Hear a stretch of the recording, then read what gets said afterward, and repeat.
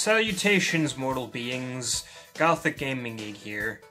Now, I've made a video similar to this in the past, but I wanted to go a little more in-depth on just what it's like to be a Sonic fan, because it's a struggle, to say the least. Now, believe it or not, I actually have the utmost confidence in Sonic Frontiers. I think we're actually gonna get a good one this time. I can feel it in my jellies. But it's definitely gonna be a divisive game. I can see it now. There's gonna be two sets of people. Those who absolutely adore it, and those who hate it with every fiber of their being. It's gonna be Sonic Unleashed all over again. But I do think review scores are gonna be fairly positive for the most part, and this game will more or less put Sonic back on track. But it doesn't mean it's going to stay that way, because history constantly repeats itself. See, Sonic the Hedgehog is a very give-and-take series, constantly giving us false hope just to immediately rip it away from us. See, when Sonic first started, things were going great, and Sonic was really making a name for himself, even competing with the likes of Mario. Of course, they weren't all winners, but people for the most part tended to ignore the bad and focus solely on the good, but I guess over time that's become increasingly harder to do. And douchey game journalists like to tell you that Sonic had a rough transition into 3D when that's not really true. Sure, he kinda had a tough time getting there, but the first actual 3D Sonic game was an absolute banger in my opinion, and the sequel was just as good if not better in some ways. It was maintaining that level of quality that was the problem, because as much as a lot of people like Heroes, there's no denying that's when shit started to get a little rough. And then Shadow the Hedgehog happened, and as much as my dark and edgy ass absolutely adores that game, there's no denying it's kinda fucking stupid. And then Sonic 06 came out and ruined everything. Like, the series still has not recovered from that game. People just can't fucking let it go. Like, there's people who like that game, myself included, but the negative reputation that game, like, created has not subsided at all, and it doesn't help that Sega hasn't really learned anything since then, and it's really painful. I mean, for a while it seemed like they did. I mean, they took a bit of a risk with Unleashed putting the Werehog in there, and, you know, some people hated the game because of that, but it really seemed like Sonic was going in a good direction, and people were actually starting to like the series again. Fast forward to Colors, and Sonic fans were finally happy. Like, people fucking loved that game. Sure, they don't really like it anymore, but at the time, that was the game that we fucking needed. Like, went back to basics, it was just Sonic and Tails again, it was a simplified plot, no overly edgy bullshit, like, Sonic was back on track. Or at least it seemed like that. And Generations, man. Generations was an absolute fucking banger, dude. So good. So fucking good. Literally the best way they could have celebrated the 20th anniversary, like, shit was going good. It was going really, really good, and it seemed like Sonic's future was actually gonna be great. You know, Sonic saying to classic Sonic, enjoy your future, it's gonna be great, like, it seemed like a foretelling of what was to come. And then, like dominoes, one fell and so too did the rest. Starting with Sonic Lost World. Now, Sonic Lost World was not that bad.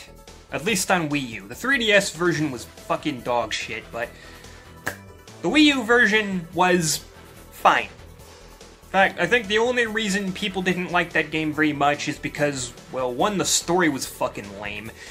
Two, it emulated Mario just a little too much. Like, okay, the whole point of Sonic is that he's not Mario, and then you pretty much put him in a Mario game and called it a day. But all things considered, not terrible, and I think the only reason people really hated that game is just simply because it couldn't stack up to Generations, which, no shit, right? And then we had Sonic Boom, which was pretty much the second coming of the Antichrist. Okay, All the same mistakes they made with 06, they made again. Rushed out the fucking door, resulting in a really glitched fucking game that, again, ruined Sonic's reputation. Hadn't even fully recovered from 06, and they basically made a sequel. Yay.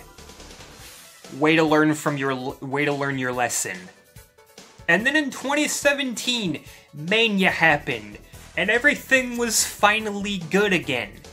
Classic Sonic fans finally got their sequel that they wanted for fucking years, you know? The true successor to Sonic 3 and Knuckles. It was great. People were loving Sonic again. Mania got really good reviews. And then in the same fucking year, Forces came out and ruined everything again. Couldn't even go a year without fucking everything up. Okay, I don't even think Forces is that bad personally, but god damn, was it a... Whew, it was definitely a step down from Generations for sure. Might even go as far as to say Lost World was better. Like, god damn. In the same year. Fucking, that's impressive. And then Team Sonic Racing, I don't know, it just seemed like nobody fucking cared. Like, people hardly talked about that game. I guess, like, nobody played it because, you know, because of Forces. They're like, Sonic's still bad, so I'm not even gonna bother touching this one. I don't know. Like, if you ask me, that game was actually alright, but nobody played it, so, you know, whatever. So that was just whatever. And then comes a rather strange turn of events, to say the least, leading up to the Sonic movies release. We were finally, you know, supposed to be getting a theatrical, half live-action, half CGI Sonic movie, and people did not have confidence in that movie. I didn't either, if I'm being honest. And then the first trailer happened, and they had that horrible design, and everybody was like, yeah, no. Just fucking cancel the movie. But something else happened that was very interesting. They delayed the movie to redesign Sonic, which I don't think I've ever even seen a movie company delay a movie, for the sake of changing minor things to improve it, but they did it. At first they weren't even going to delay it, they were, you know, doing crunch to try to get people to fix it faster, and the people working on it were like, no, we're gonna need more time. So then they delayed it, and the next trailer came out, and god damn was the design an improvement. Like, phew. You went from, like, the worst Sonic design ever to, like, one of the best, honestly. Like, Sonic looks so good in the movie. It's unbelievable. The glow-up was insane. And people loved that movie. Sure, there were naysayers, but people liked it, and I did too, to an extent. Sure, it was cliche in a lot of ways, but I felt like it was a pretty good, like, execution of what they were going for. Like, cliche things can still be good if the execution is good, and I thought the execution was, you know, good. Not great, but good. And it seemed like Sonic was back on track again. You know, people were happy. The Sonic movie made people happy about Sonic again. And then Colors Ultimate happened. How? How did they fuck it up so badly? Like, my god. Jesus fucking... Like, all you had to do was port the damn game, Sega. Like... How? Fucking Jesus. Like, and they still haven't fixed it, even with all the patches. Like, sure, it's better. The Switch version doesn't cause seizures anymore, and the PlayStation version doesn't delete your fucking save file anymore, so that's good. Xbox version still runs like shit, though. Okay. I got the game on Xbox One because I figured that was the safest bet, because I'd already heard about the shit wrong with the Switch version, and the fact that the PS4 version literally deleted save files, and I'm just like, yeah, I'm going with Xbox for this one, and I mean, it was the best way to play it, but it had like, severe performance issues. Long loading times, fucking, like, the frame rate was atrocious on Xbox One. Granted, I was playing on an Xbox One S. If I was playing on a One X or a Series X, maybe it would have ran a little better, but even Resident Evil 8 ran okay on an Xbox One S. Like, if that game ran okay, like, there is no excuse for Colors Ultimate running the way that it did. It was fucking awful. Like, I still had a little fun with it in spite of that, but, like, just no. And, again, they still haven't fixed it. The Xbox One version still runs like absolute shit. I don't know about the other versions, but I ain't buying the game again to find out. But hey, I got a Sonic keychain for my troubles, so there's that. Now, though, we're in a slightly more optimistic era.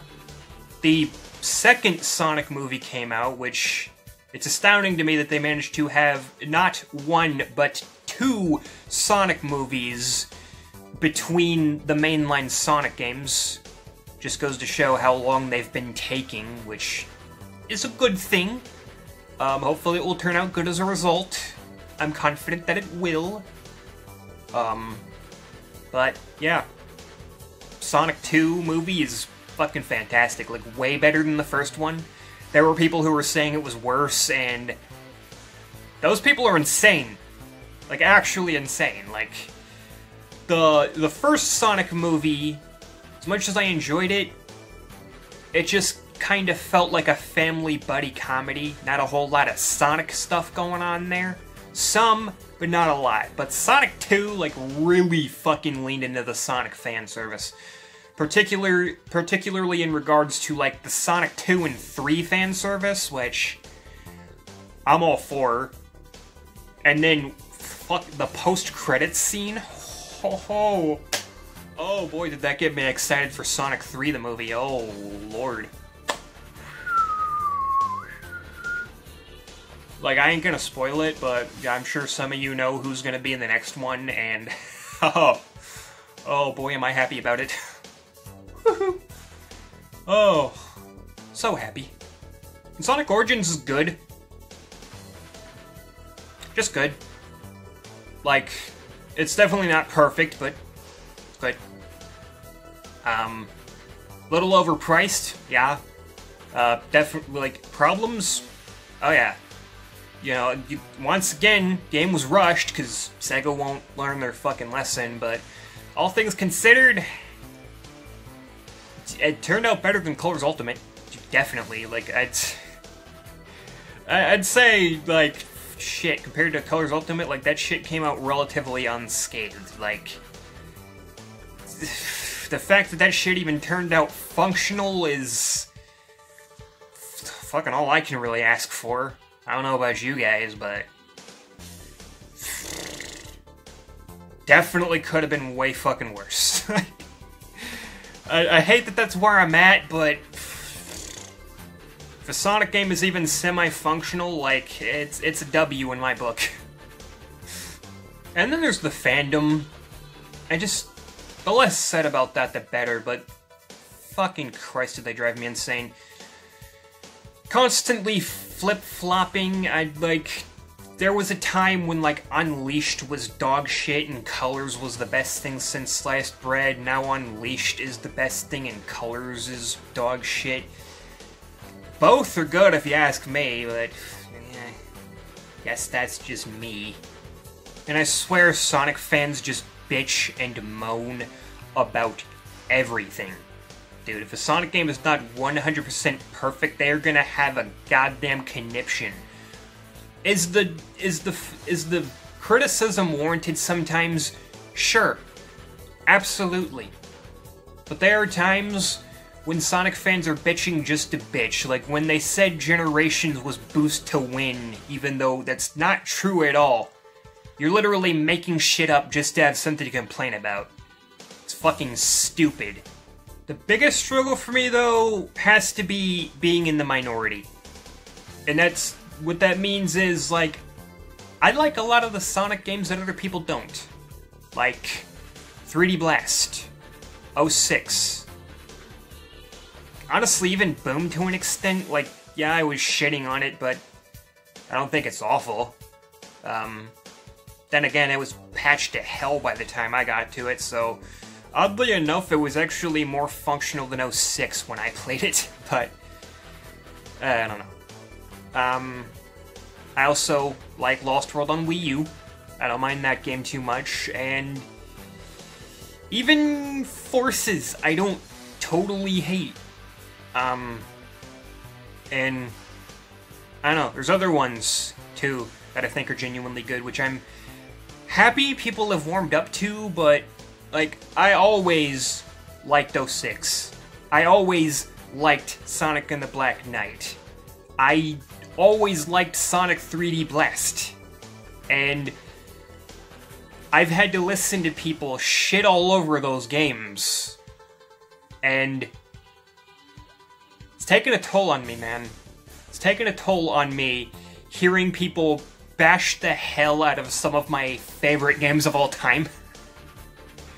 And I'm like, damn, no wonder I have crippling depression.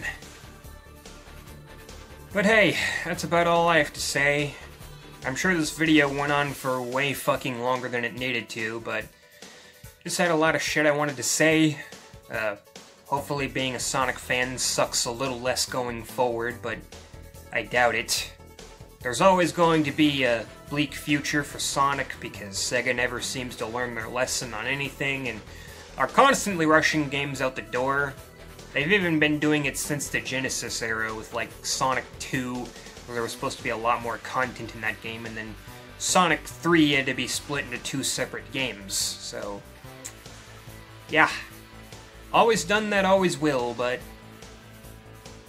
hey, I'll always stand by their side no matter what, because I'm a naive Sonic fan.